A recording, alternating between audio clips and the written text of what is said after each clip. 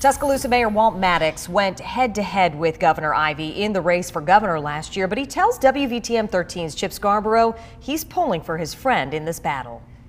I feel sorry for cancer against Governor Ivey because I know how tough she is. Tuscaloosa Mayor Walt Maddox says he doesn't know too many people stronger than Governor Ivey. He says he's confident she'll win the fight against lung cancer and continue leading the state. I've known Governor Ivey for a long time, both as lieutenant governor and as governor.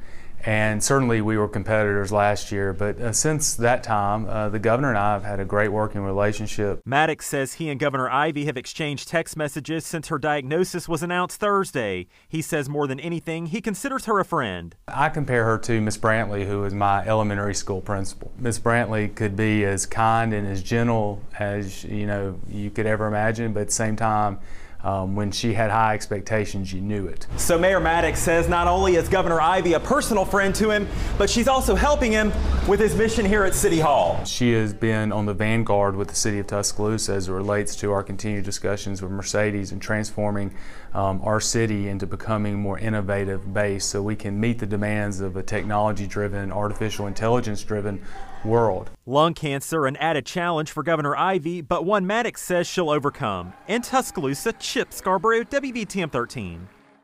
Schools